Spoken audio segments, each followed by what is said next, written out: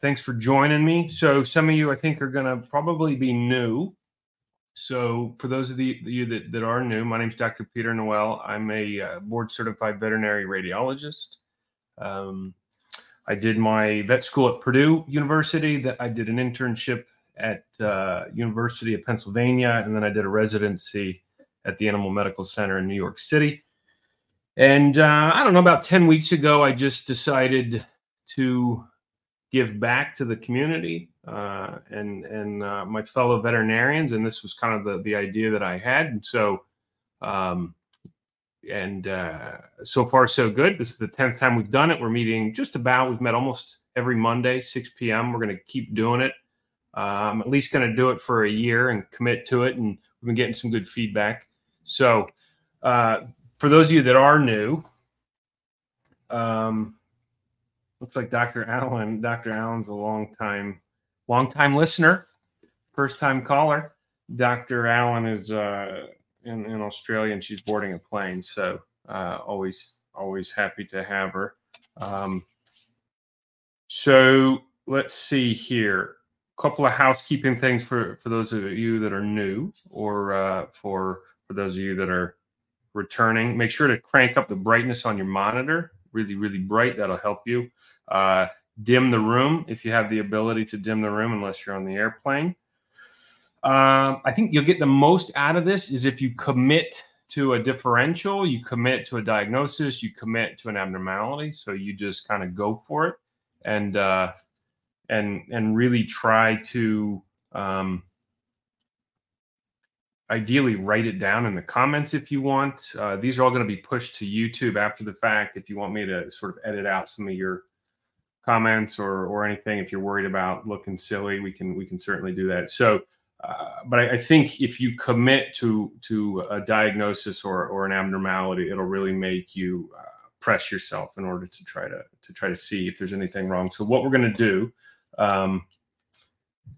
is we're going to present some cases, and I will there'll be a pause after I present sort of the history, segment history, and then the images, and that's your cue to sort of look over the images. I obviously have to control them, but you should then look and decide what you think is abnormal. Depending on how tricky the study is, you may get a minute and a half, and this is for you. So if you want longer, let me know. If it's going too slow, let me know. I think we may have a wide, there may be a lot of variability in people's experiences. So some of these may be easy, some of these may be hard. So it can be kind of hard to control for that. But minute and a half pause, and then I'll start telling you what I think is wrong, and then we'll have a little bit of time for you to ask questions about the cases. So without further ado, if anybody has any questions, concerns, comments, I'm going to give you the first question, the first study. I'm going to go for this one, the first one right out of the gate. Somebody reached out on Facebook and had a question about differentiating a couple of different diseases, two different diseases in particular. So I'll present this case. This is a known outcome, so I know some of these cases I'll present are hot off of our teleradiology list, and so we don't know the outcome. So that's usually an exciting thing for you and me, since I don't know. But a couple of cases that we'll start with are going to be known outcomes. Okay, so there's an 8-year-old, maybe a 7-year-old female spayed Doberman pinscher that has presented for coughing. And we've got 1, 2, 3, 4, 5 radiographs. Okay, so I'm going to start the timer, and then we can figure out what you guys think. Okay, it's been about minute 45. Anybody got anything? Anything? Say the dumbest stuff that you want. We'll go ahead and erase it so it doesn't go to YouTube. This is for you guys, so let's hear it. So Doc Allen is talking about a diffuse unstructured interstitial pattern. Dr. Kirkland is talking about a perihilar unstructured interstitial pattern. Something going on at the heart base. One of the things that we do, I'm going to put a little timer here, make sure we don't spend, part of the goal of this is to see as many cases as we can and not spend all day, but it's also important to kind of make sure you guys understand. So coughing Doberman has a heart condition until proven otherwise. Heart shape is funny. Diaphragm looks pulled inwards. I would say pericardial effusion. Okay, so this doc is on it in terms of the cardiac stuff. So right away, one of the things with the signalement is you should realize that Dobermans like to get dilated cardiomyopathy, and Dobermans with dilated cardiomyopathy like to undergo heart failure in a bit of a odd presentation. Sometimes people will describe it as almost looks like a bronchial pattern or a bronchointerstitial pattern. And a lot of times these Dobermans come in with coughing and they will take radiographs and they go, wow, there's a bronchial pattern, bronchointerstitial pattern. I wonder if the dog's got bronchitis or some sort of pneumonia. And in fact, it's just their way of manifesting cardiogenic pulmonary edema. So the technique is a right lateral view. The diaphragm, the crow are parallel. He's rotated, right? You see these ribs are offset and the limbs are offset. And we wouldn't be surprised that he's rotated because he's deep chested, and that narrow deep chest can be hard to position, and he's probably trying to die. So the combination of that. But one of the things that I think is abnormal is there's way too much opacity here. So you got to make sure you're not faked out by the rib. This whole area right in here, there's too much opacity. There's too much opacity here. There's too much opacity kind of right here. And then you see this structure that kind of jets out back this way. It's sort of tubular and soft tissue / fluid opaque. And that tubular structure is sort of emanating from the area of the left atrium, more than likely a dilated pulmonary vein. You've got this is a big blood vessel as well with maybe some peribronchial cuffing. But you don't get a ton of help. And the reason I wanted to show you this case is because I think it's kind of a hard case. So for those of you that maybe are just joining, that this is not a straightforward case. I do think there's an increased opacity here, right? So you got the trachea, it comes down here and it stops here. And if you hallucinate with me, you got the right cranial lobar bronchus, and you'll see it in the right caudal lobar bronchus. The accessory goes this way. The left caudal goes that way. And so sitting right in here is the left atrium. And when the X-ray beam flies through the patient this way and it hits more tissue here, less photon, less of the X-ray beam actually hits the detector, and so it looks more opaque. And so this cardiac silhouette is a little bit enlarged, mild left-sided cardiomegaly. But when you have mild left-sided cardiomegaly and then what I would describe as a bronchointerstitial pattern that's diffuse, but I do think it's worse caudal and dorsal. So you see here, it just looks like there's a little bit more funk than in the cranioventral lung lobe.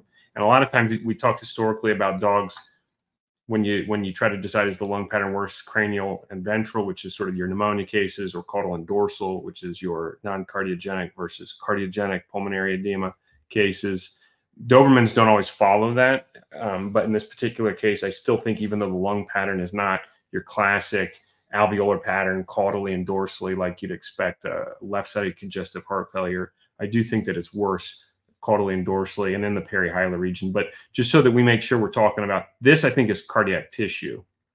There's probably edema on either side of it, and so that's why the margin gets blurred, right? Because when the gas comes into the patient, air, radiolucent, comes into the lung, we want that blackness to contrast with the whiteness or the opaque cardiac tissue, the opaque pulmonary edema, the opaque vasculature. We're looking for opaque. You can have radiolucent disease in the lung, but in this particular case, we're looking for radiopaque disease. And so we really want to have good contrast, but that becomes blurred. The margin becomes indistinct because it's surrounded not by gas, but by edema. So this is Doberman with a DCM, and they have, he's got low-grade edema. Now, you'll notice that these were taken just after midnight on April 12th, and then about 12 hours later, when he's been hit with Lasix, you'll start to see these side by side, and you can kind of appreciate how we sometimes talk about the furosemide trial or the Lasix trial. So on the right side here, you've got the pre-furosemide, pre-Lasix. On the left side here, you've got the post. These are right and right. And you'll notice that the lungs just look busier everywhere. Compared to this radiograph right here. So especially caudally here, you'll notice that there's a caudal dorsal lung pattern, and here it's much improved. And then on the left lateral view, and then let's see the left lateral view, and you'll notice it just looks busier. Bronchointerstitial, this blood vessel out here is just way too big, and everything just looks a little bit nicer here. So within a relatively short period of time, you've given that loop diuretic, and the loop diuretic tells the lymphatics to the interstitial lymphatics to pull that low protein fluid, and it pulls it fairly quickly to reduce those left-sided pressures. And so that's really all I wanted to sort of comment on. I don't know if anybody has any questions. Did that Doberman have cardiomegaly? Yeah, the Doberman did. It did, and it does. I think it's better. So on the right here, I think this whole tissue right here is cardiac silhouette. It's the left atrium that's too big. This is a great example. So the case over here on the left is the case post Lasix, and the cardiac silhouette you can see is smaller than here. I could do the VHS, but I'm not, unless you really want me to. But this would be a good case where you could do the vertebral heart score and you could compare this one to that one. But I can just eyeball these and say this one is smaller, the lung pattern is better. This is a great example of where you got to be careful on this particular study, because the rib comes over and the rib can fake you out that there's left-sided cardiomegaly. So there is still left-sided cardiomegaly, and I know that because I've got all this data, the previous study, the Doberman.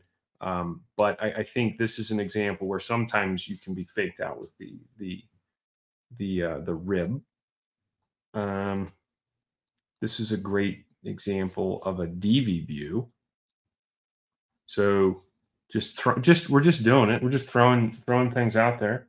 Okay, we're learning. So I'm just going to keep talking until we go to the next case. But that DV view is really great. We talk about DV views. You put the sternum on the table, right? And the X-ray beam, the photons come firing through the patient this way. We like DV views because it tends to aerate the caudal lung better. So when the patient is in sternal recumbency, these lung lobes get more air, and we want the black air to come in because, again, the black air attenuates differently than the fluid, than the blood vessels, than other pathology. And so we really like the DV views for cardiac disease. So this is a great example of a DV view where you've got one dome. There's one poof of the diaphragm over here instead of the 3 bumps that we get with VD. So we always joke that Mickey Mouse has VD, or venereal disease. So Mickey Mouse, you get the 3 Mickey Mouse humps on the VD view. The opposite is you get 1 hump on the DV view. And these blood vessels on the DV view, they always look bigger. And the reason that they look bigger is because they're magnified. So these blood vessels, they cruise out here, right? And they're further away from the table. And so they're further away from the table, so they're magnified, so they look better. Okay. Capisci? Okay, so I think we're good. We got a hard case. That's a hard case, Doberman DCM. We've talked about Doberman DCM for 8 minutes and 45 seconds. If you're not bored, we can keep going. But I think we should do another case because we need to cruise through some cases. Okay, here we go. There's 6 radiographs, but I'm going to give you 3. Okay, and this is a dog that presented for tachypnea. It's like a 4-year-old mixed breed dog that presented for tachypnea. So we got a left lateral view, a right lateral view, right lateral, left lateral, VD view. Okay, go to work. Let's do it. Anybody have anything? Normal? Is it normal? Is it not normal? Do you want me, some of the new folks? I'll tell you how I go through these thoracic radiographs quickly after we get through this case, if you find that helpful. Fluid-filled lungs, poor dog is drowning. Heart looks round, another heart condition, heart failure. Drowning on dry land, that's what we say. Cardiomegaly, enlarged left atrium, severe diffuse unstructured interstitial pattern. Globoid cardiac silhouette. So one of the things, let's see, let's tackle this. So cardiac silhouette is enlarged. Cardiac silhouette is enlarged, characterized by a mildly enlarged left atrium and dorsal displacement of the thoracic trachea. So this is the cardiac silhouette's too tall. The left atrium is enlarged. It doesn't look like your classic case of, it's also got a left auricular bulge. So 12, 1, 2, 2 to 3 on the VD is a left auricle. And so you've also got a rounding of the cardiac apex here near the left ventricle. Okay, so 2 to 3 left auricular bulge. Here's the left atrium. It's tall. So we think about left-sided ventricular enlargement, and the whole thing just kind of gets big. But this dog also has DCM. And the lung pattern in this particular dog, I think, is one of those cases where it's not as straightforward as you would hope because there's involvement of the cranial lung lobes. So if I were to ask you, where's the lung pattern worse? Is it caudal and dorsal, or is it cranial and ventral? you know, on this view, you'd say, I don't know, it's a bit mixed. Here, it does look a little bit worse caudally and dorsally. When you flip the dog over onto the VD view, it does look like it's probably a little bit worse caudally and dorsally. The blood vessels are not particularly large. Here's a pulmonary vein. Here's a pulmonary artery. They're a little bit chunky out there, but look at this bad boy. That's a pulmonary artery. Left cranial lobar artery is a little bit too big. Okay, so for the lung patterns, I think we get all hot and bothered about, is it vascular, is it bronchial, is it bronchointerstitial, is it alveolar, is it some sort of combination? I think what can be more useful is distribution, especially when you're worried about a cardiac problem. So in order to not make this complicated, you could just look at the cardiac silhouette and say, I feel like this is too big. And for those of you that want to kind of know to do the vertebral heart score, you don't need to do it in this case, but if you were worried, 1, 2, 3, 4 on T4, you drop it to, what's those, 14.2? It's a big old heart. 14.2, and then you go to 11.75. Okay, and so then you go 2, 4, 6, 8, 10, probably a little larger than 12 on the vertebral heart score. So the cardiac's too large. So you've convinced yourself that the cardiac silhouette's too big, and then you convince yourself that you have skeletal murmur, and then you see that the lungs are not normal, and then you think, well, even though there's this ventral lung pattern, it's possible that the dog has pulmonary hemorrhage, it's possible that the dog has acute lung injury, it's possible that the dog has some sort of severe pneumonia, but just common things happen commonly. You've got this pretty bad lung pattern. It does involve the caudal lungs. On this view, I do think that it's probably worse caudally here. So heart failure. You know, don't overinterpret this and go, oh my God, there's like a mass looking thing here that you can kind of drop calipers on and so on. So another case of the heart failure, okay? Pretty easy. As far as the globoid cardiac silhouette, I wouldn't describe this as globoid. So the reason I wouldn't describe it as globoid, because globoid looks just like a basket. I mean, it looks perfectly round. So you will lose the shape of the cardiac silhouette. And I think you would look at this and you would say it still looks like a silhouette. And in fact, there's a flamboyant cardiac waist here, and it still looks sort of almond shaped on that view. It still looks kind of almond shaped on that view. And there's this waist here. And then on this view, you know, it doesn't look like this. It still has that sort of tapered. So I would say that this has a shape. It's just too big. Globoid, when you throw globoid, my first thought, and usually a lot of people's thoughts go to pericardial effusion.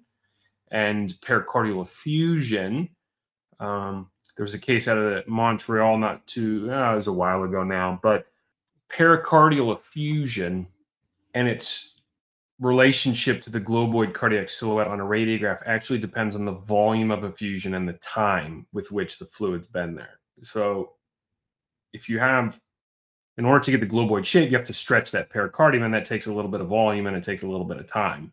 And so you can have pericardial effusion without the globoid shape in order to make things more complicated. But for simplicity's sake, and for this sort of session, we could say, look, globoid shape, think pericardial effusion.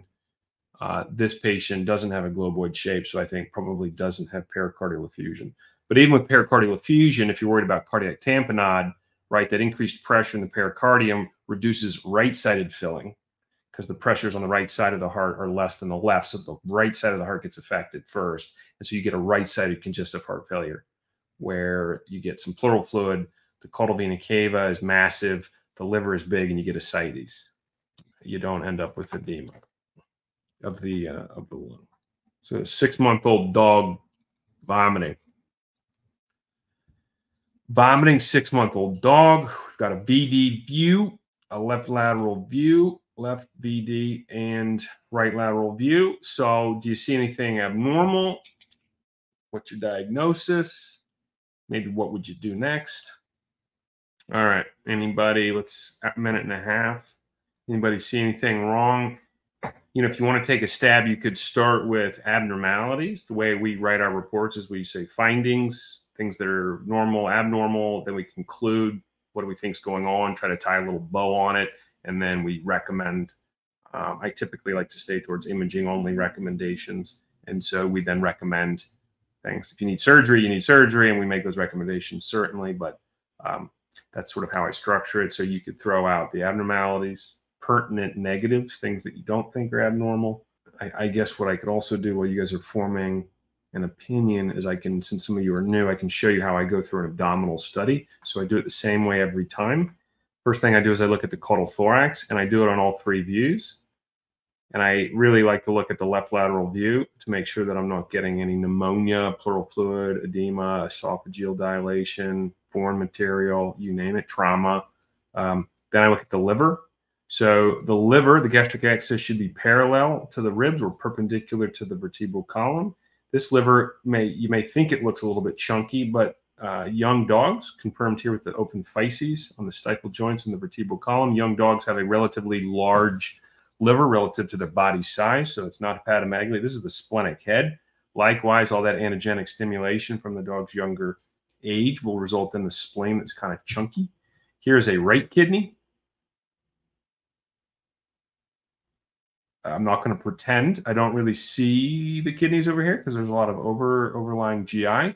This is the left kidney. So I'm using the different lateralities. Typically with the right, they separate a little bit more, but there's the left kidney, and then hiding behind it is the right kidney.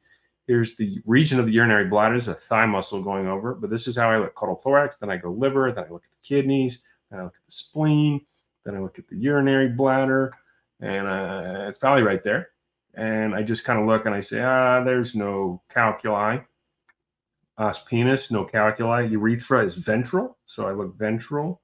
The entire penile urethra is not included. It's probably cut off, but we don't have any history of stranduria.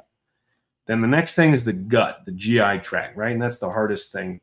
So see what I just did? I just looked at the comment. We got like reduced. Let's just drop these things. We've got reduced serosal detail, plication, sharp turns.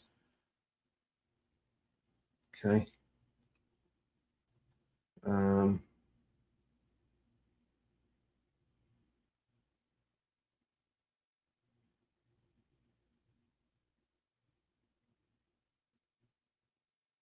I love barium.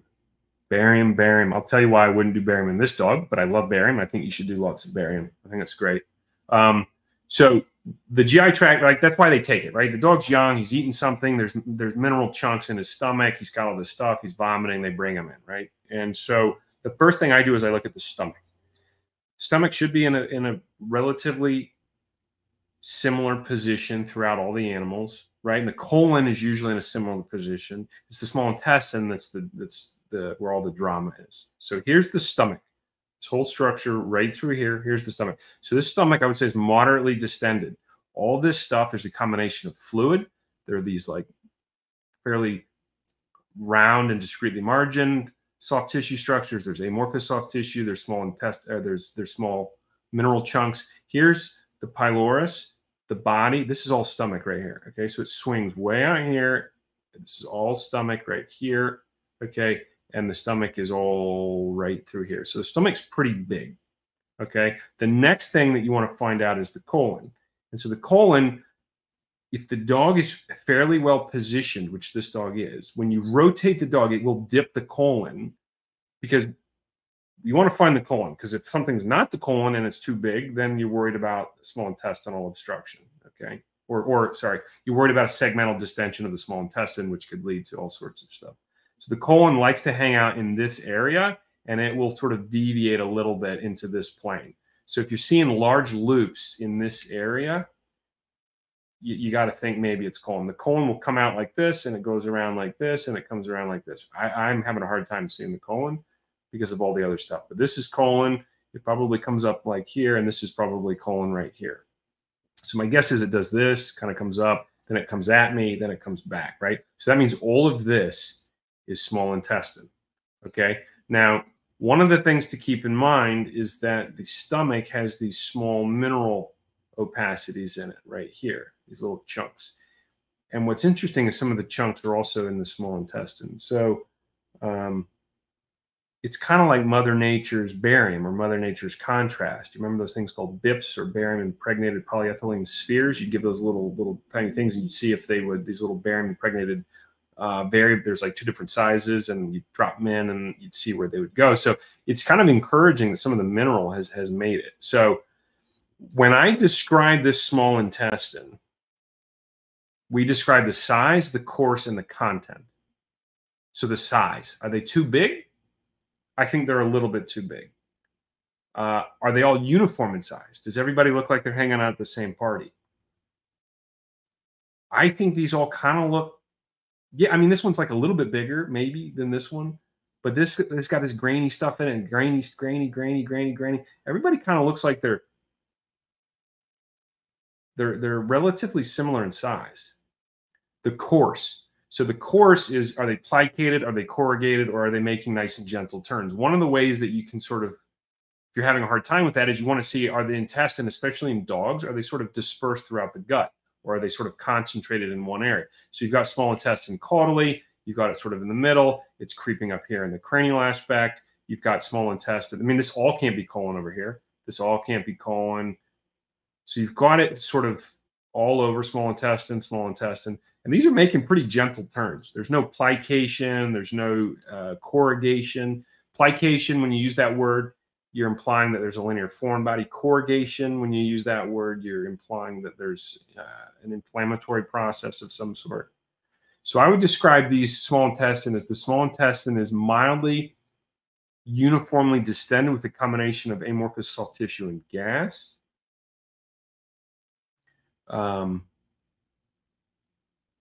There's no evidence of plication. The content, we described it, amorphous soft tissue. And so for me, I think this dog is definitively not obstructed. I think these discussions about serosal detail are challenging because the animal's young. They have more brown fat. Brown fat holds water.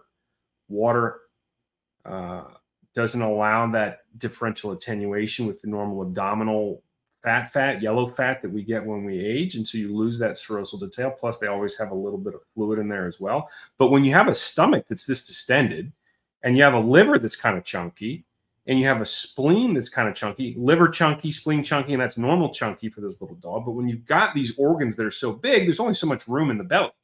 So the things get crowded. We call it visceral crowding. And so when you crowd things, it sort of looks like there's a loss of serosal detail. So this is a dog, when you see stuff in the stomach, I can't tell you that this is not all foreign material, but to me, it looks like there's probably some food and probably some chunks of foreign material. It's encouraging that some of it has made it into the colon. And I think all of the small intestine looks fairly uniform in size. And it's probably either got incompletely digested food, and then I think less likely non-obstructed foreign material.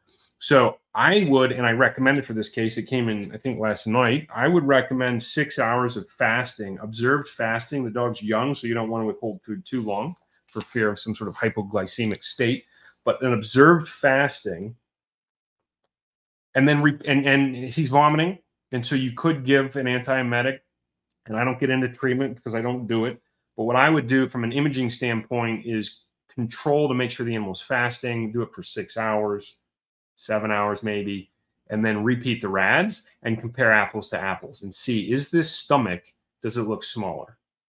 Does it look bigger? If it's bigger, we got a huge problem. If it's smaller, I think we're good and we're on our way and we continue the conservative thing. That repeat rad technique will also allow you to look at the small intestine. You can also compare the character of the colon.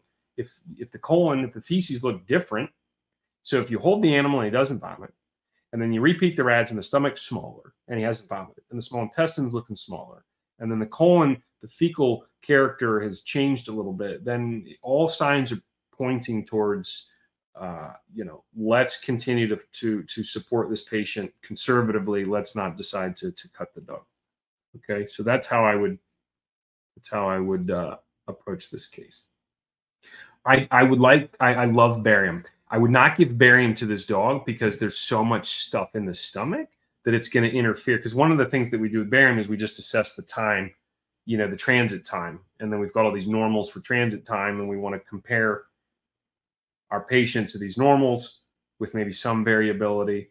But when you've got a bunch of food and foreign material and fluid, it's not going to offer you a great study. So I wouldn't do a barium in this particular patient. I like the cheaper, less messy, more tech nurse-friendly option of fasting repeat rads. Okay, 3 views of the abdomen. Right lateral view, left lateral view, VD view. Same thing. Dog's feeling punky. It's a female spayed 5-year-old mixed breed. She's vomiting. Owners are concerned. Dr. Julia, at what age can you be sure that there's no brown fat responsible for poor serosal detail? Well, I don't know. My experience is that I would imagine when those physes start to close, you know, certainly by a year of age, I wouldn't expect to see. I mean, when I've interpreted rads where the patients are a year, I'm not talking about loss of serosal detail relative to the patient's younger age. So I feel like it's younger. I mean, I think 6 months, you know, it's these young animals where all the physes are open, where I feel like things can kind of look squishy inside, and you wonder if this loss of serosal detail for no reason or a pathology. I don't know if that helps. That dog, at his young age, I would be totally, I would expect to see a little bit of peritoneal fluid on ultrasound normally. Okay, can't make out the urinary bladder. Doc, where do you see the ascites? Are you seeing a loss of serosal detail?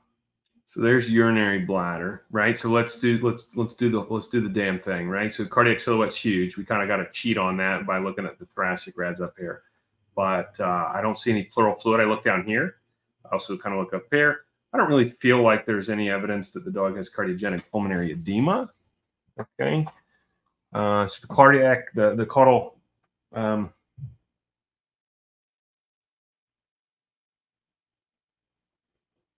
caudal aspect of the chest is fine. The liver is kind of normal, getting a little chunky, maybe a little bit round, even though the gastric axis is fine. I wonder, now this is hard, and you're going to have to hallucinate with me, and I wouldn't, don't hold me to this, but I just thought maybe that there was a loss of serosal detail right there. There's a couple of wisps, but I don't know, because the dog's hair is probably wet. And so I'm not entirely convinced of that. Urinary bladder, small and fluid opaque. Here's a left kidney right here. It's normal. There's the splenic head there. This is the cranial pole of the right kidney. So the right kidney is kind of hiding in here. Let's see if we can get these kidneys. Here's a left kidney. There's probably the splenic head, and then I can't really see the right kidney. Okay, this is a great example where the dog is rotated right here. See these ribs that are offset, and watch what happens to the colon. It dips down here, and then it comes back up. And this, he's more properly positioned, so now this colon is more in the plane, right? You want to know where that colon is because you want to make sure that if there's anything big that's dilated in this ventral abdomen down here, it's game on for possibly the small intestine. But this dog is rotated, so this is colon. One of the things that I like to see is the colon has formed feces, and so this feels very acute, which maybe gives you a little bit of time. Then you got the stomach right here. I know I said stomach and then colon, but you know, you get the picture. You got the stomach right here. Compared to that last one, this stomach is only mildly distended, right? But it has something in it, which isn't normal for a vomiting animal. There's also this mineral funk right here, which I'm not actually convinced is inside the stomach. It could be in the liver. Could actually be a focus of nodular fat necrosis, Bates bodies. I don't know if you guys have seen those, but I'm not convinced that that's GI foreign material. But this is the stomach right here. It's got chunks of stuff in it. Okay. So then we're looking at the small intestine, the size. Does everybody look the same size? Is somebody bigger? Is somebody, what do we think? I think everybody's kind of the same size. There's this thing right here that caught my attention. But I'm not sure where that is. I don't see it on this view. And I don't see it on that view. So I think the small intestine is all fairly similar in size, and I don't think it's pathologically dilated.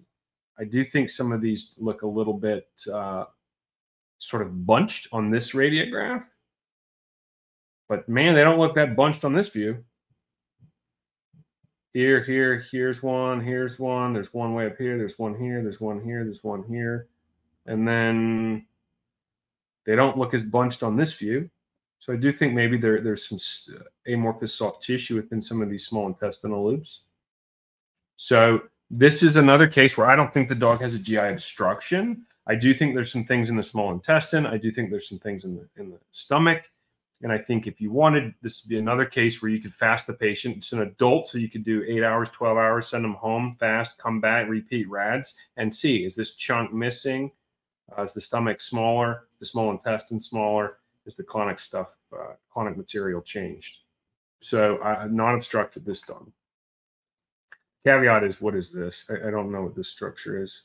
Sometimes you have radiolucent foreign materials like fruit pits that can kind of look like that, because this is cecum. Ascending colon comes right around here, transverse descending colon. So that structure is in the small intestine. But even though I see that, and even though I think, well, what could that be foreign material? This is not an obstructive pattern. So you will see, I'm sure you've all seen cases where you see something foreign. Just because something's foreign in the gut, your next step is to say, well, is it actually causing a surgical problem? And I don't think, even if this thing is a fruit pit, even if this stuff back here is foreign material, there's not a surgical abdomen at this point in time. You fast the dog, you bring him in 12 hours later, you repeat rads, it's bigger. Segmental dilation of the small intestine. Maybe now we've got a surgical problem. But at this point in time, I would not cut my own dog. I would, however, given the stomach has stuff in it, and there's some things that we've identified in the small intestine, I would probably follow up, especially if the dog's not doing any better. All right, there's some comma-shaped small intestinal loops, gas pattern in the left lateral bone. So like this stuff, these little comma things. The problem is I don't feel like I see, I don't disagree with you. Like these little crescent shaped things right here. We've been taught that you got to look for commas.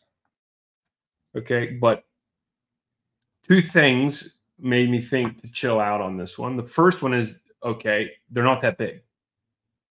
Now, you can't put all your eggs in that basket and go, well, it's not that dilated, and so therefore it's not an obstruction. But my first thought is, wow, those don't look that distended, right? So if there's a linear foreign body that's anchoring, you get dilation with enough time. Certainly within 24 hours, you'll get dilation. So these all kind of look the same, even though we've got commas, right?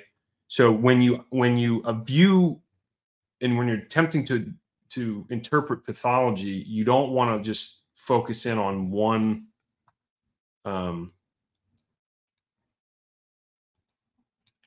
You don't want to focus in on just one particular Röntgen sign, size, and then just or shape or margin. You want to try to put it all together to form this opinion. Now, when I look at the VD view, I don't see any commas.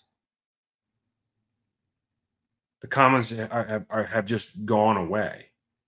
So if we're going to use our Röntgen signs, we're going to say, I think it's abnormal on the lateral views that there's this sort of comma shape. Okay, so that's one. You can sort of make a pros and cons. That's one going, linear foreign body. But then the next one, you got to go, well, wait a minute, they're not too big.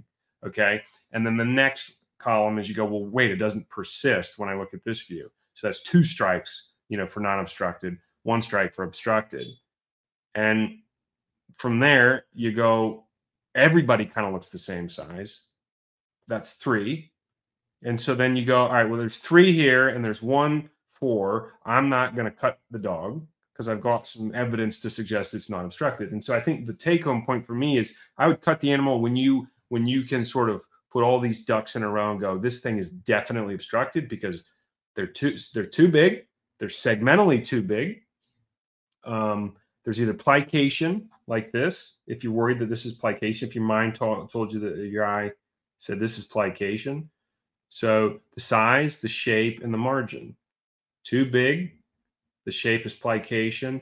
Size, shape, and content. So if you see foreign material, if you see plication, and if you have a segmental distension, it's sort of game on. I don't know if that is helpful at all. It's not easy. Okay, 3 views of an abdomen. This is a cat. It's a young cat, and he's vomiting.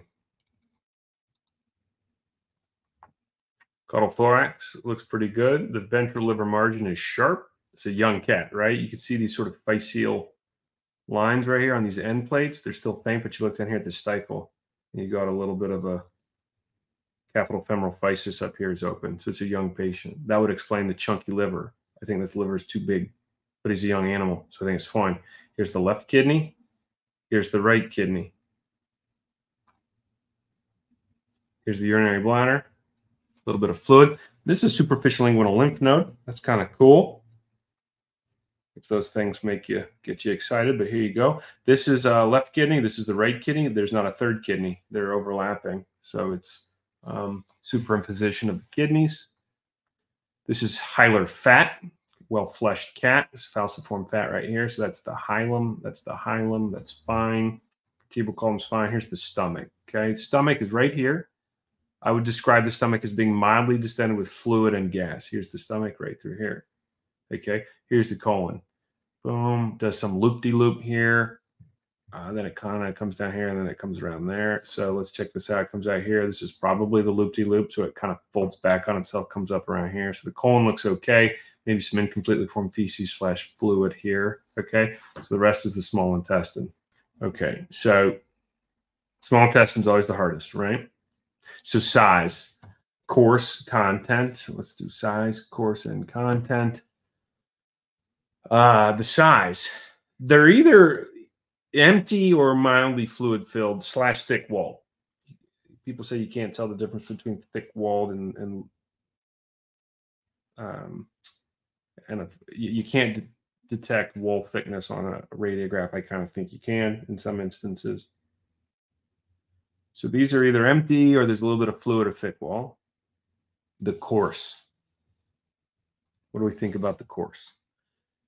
We look for plication, would imply linear foreign body. We look for corrugation, which would imply enteritis, or they're sort of normal, where they're nice, gentle, flowing. Let me see if I can. Okay, so these loops right here, if you look right here, these I would describe as gentle turns. Empty, gentle. Just see how they're gentle? They look like noodles, little bag of noodles, spaghetti. Okay, very gentle. Let's go back to this cat. That was a dog, but let's go back to this cat.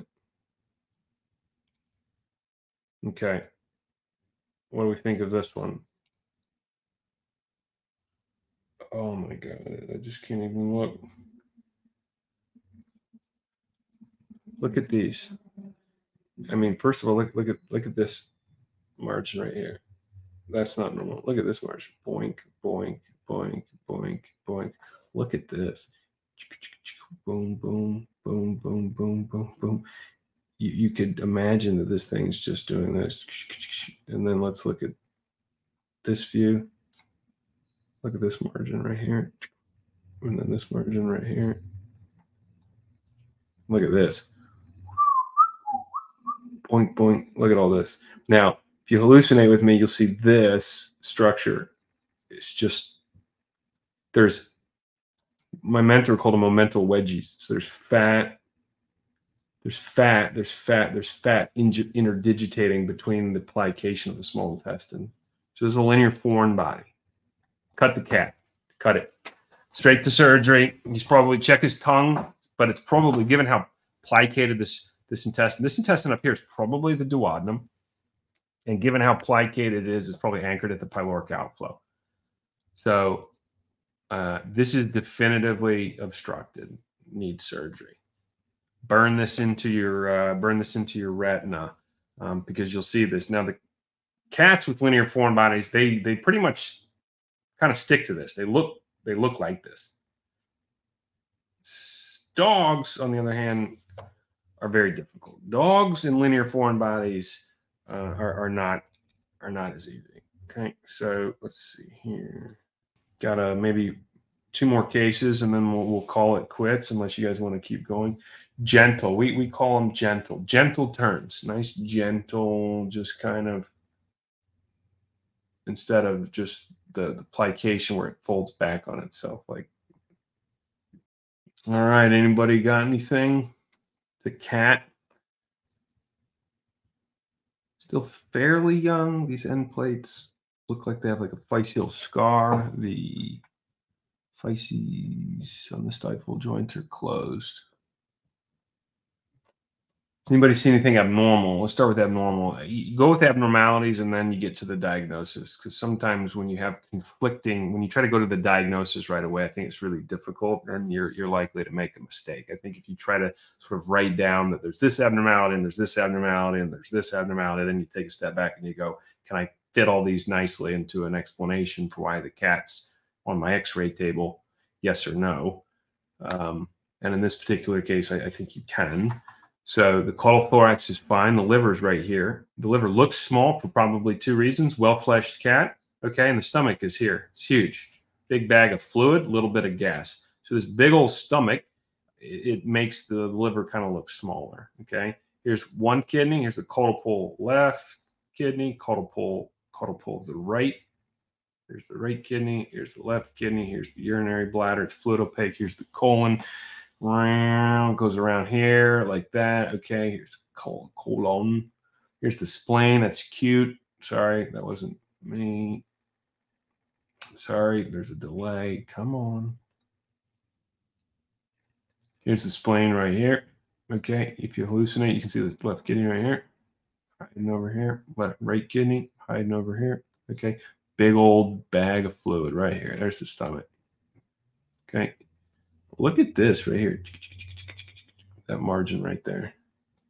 And then look at these right here. Look at this margin. Boom, boom, boom, boom, boom.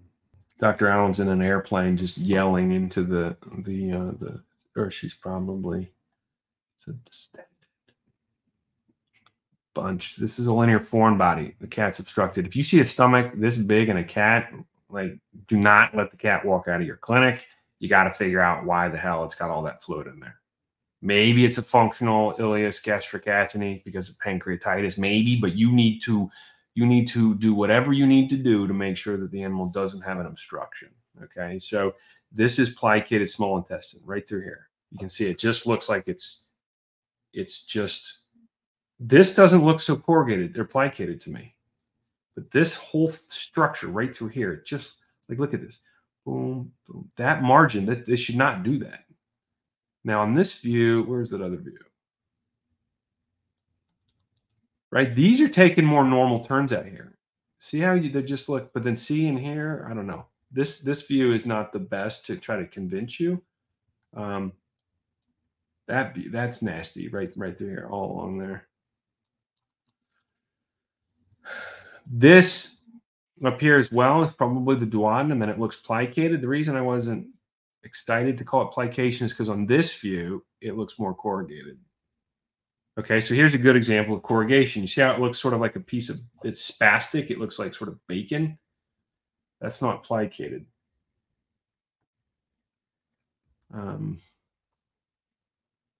Okay, any questions, comments, concerns? You're going to see one of these and you're just going to be like, oh yeah, obstructed surgery.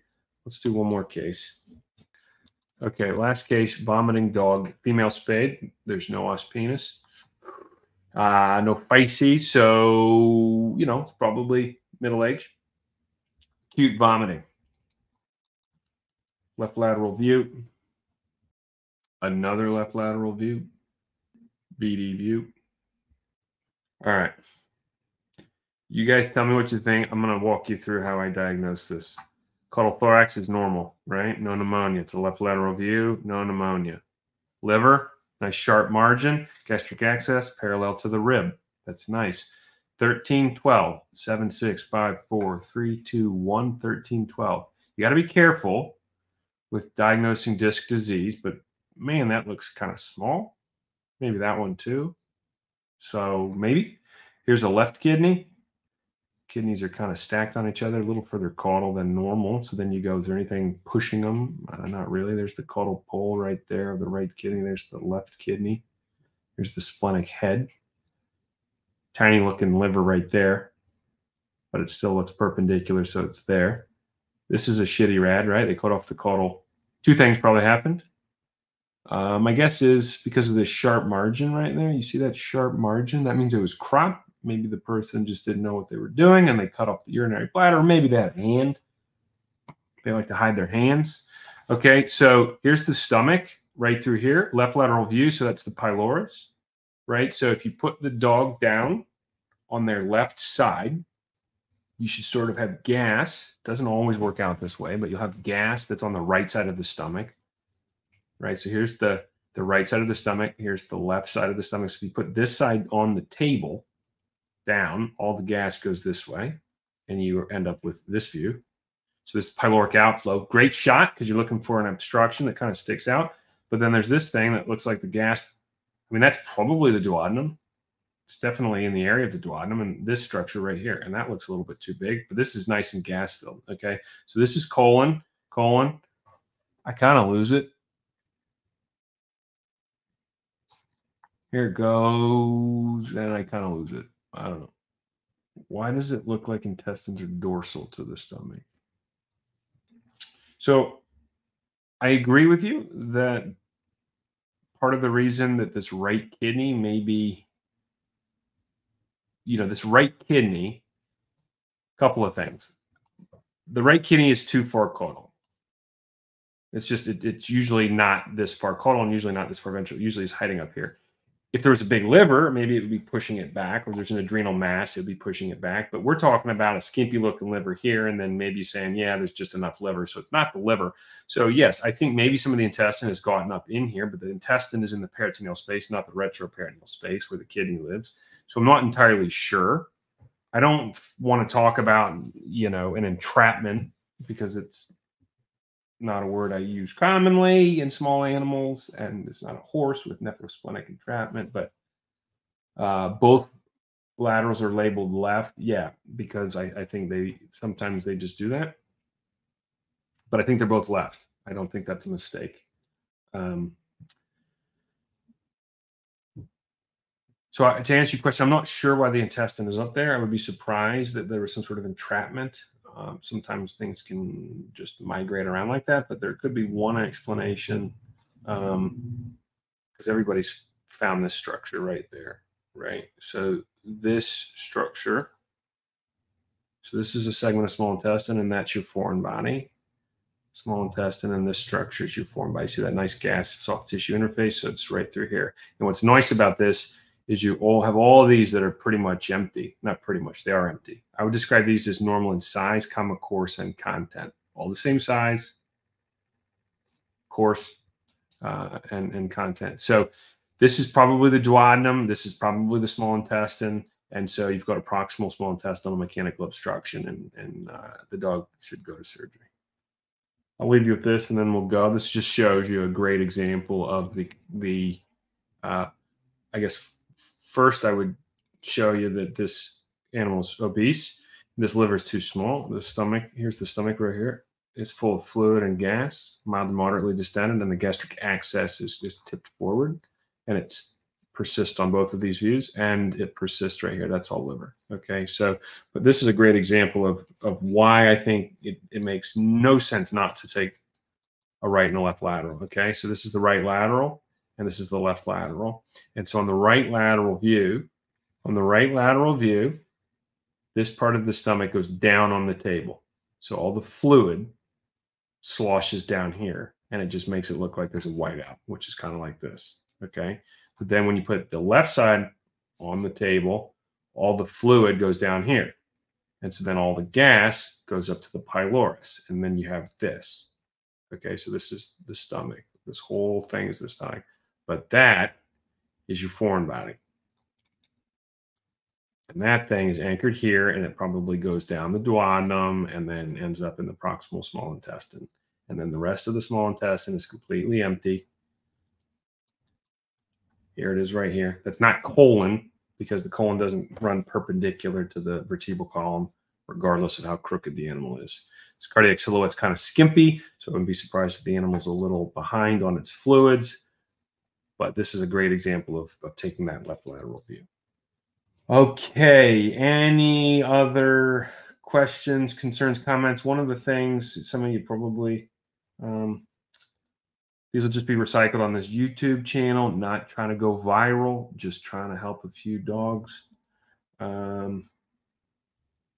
are the opacities. If you want to write those down, those are all on the radiograph, right? This is fat. Let's say gas, and then fat, and then soft tissue, and then mineral, and then this is supposed to represent metal. These are the Röntgen signs that we use: size, shape, number, location, opacity, and margin. It's good to practice using all those instead of what I did when I started, which is you just sort of you try to diagnose it instead of work through the process. But that's it. All right, I'm out. Next Monday, 6 p.m. I'll see you there. I will email you, and you get the link. And thanks for tuning in. Hopefully it was helpful. See ya.